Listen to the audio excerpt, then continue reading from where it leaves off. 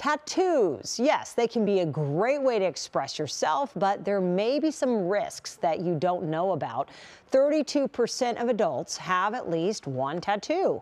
But now some new research shows the ink can alter immune cells and weaken some vaccine responses. I'm joined by Dr. Evette Ramsay, Chief of Dermatology at Kaiser Permanente Baldwin Park, here to talk about the study and the risks associated with tattoo ink. Good morning to you. And this is alarming because I just said, so, I mean, we all know someone with at least one tattoo, it seems. Absolutely. A third of U.S. adults have tattoos, so it's very common. So talk about then, how does the ink affect the body? And then we'll get into the research behind it. Well, when you think about it, as soon as someone has a tattoo, there are thousands of tiny little pokes of ink directly into the dermis, which is the lower level of the skin.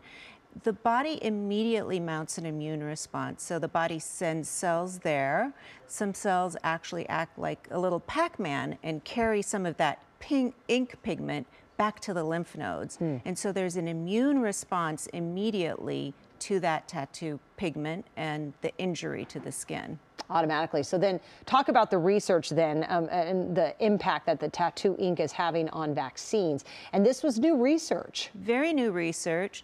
The studies were done in mice, so I do want to distinguish that. So we can't extrapolate that entirely to human beings yet, and a lot more research needs to be done. But the studies showed that with the COVID vaccine, which is an mRNA vaccine, the patient or the mice had a decreased immune response to the COVID vaccine. Conversely, to the flu vaccine, which is an inactivated vaccine, the mice had an increased response to the vaccine, so they actually developed more immunity from that vaccine. Very interesting study, but very preliminary, and we can't really say that we can translate that to humans quite yet. We need more research. But it looks like even the vaccines would have a different effect depending on the tattoo ink. Talk about the potential then public health impact of an altered immune response.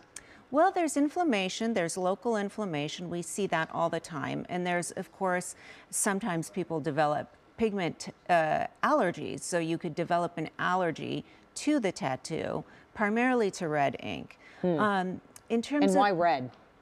There's something in the red pigment that is more immune responsive in human beings. That your body is rejecting or goes after. Yeah.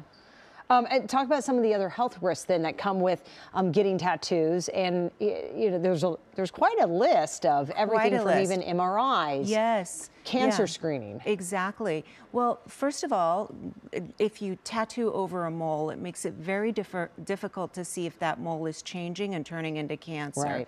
Also, we talked about how the cells take the pigment back to the lymph nodes, and that pigment stays in the lymph nodes, so it makes it very difficult to tell for a surgeon, for example, who's doing like a lymph node biopsy, if this pigment is tattoo or if it's actually, for example, metastatic melanoma, which can be life-threatening. Well, doctor, thank you so much. And it's not, someone can't just go get rid of their tattoo tomorrow, but just something to be aware of. And so knowledge is power. Yes. All right. Thank you so much. Come back anytime. Thank you. It's wonderful to have your insight.